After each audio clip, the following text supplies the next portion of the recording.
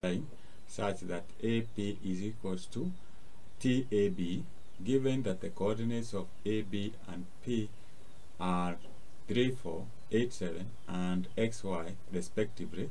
Express X and Y in terms of T. So we can just write our AP.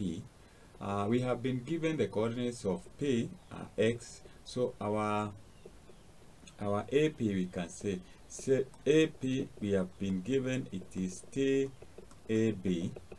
Since we have the coordinates of A and P, we can say coordinates of P is X, so we minus the coordinates of A, which are 3, and we have Y minus 4.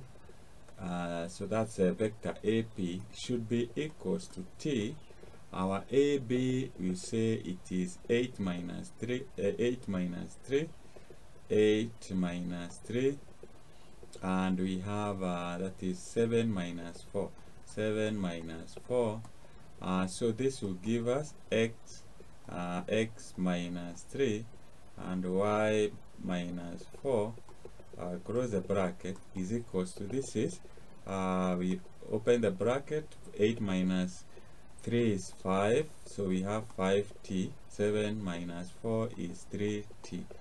Since they are equal, then we say that x minus 3 is equals to 5t.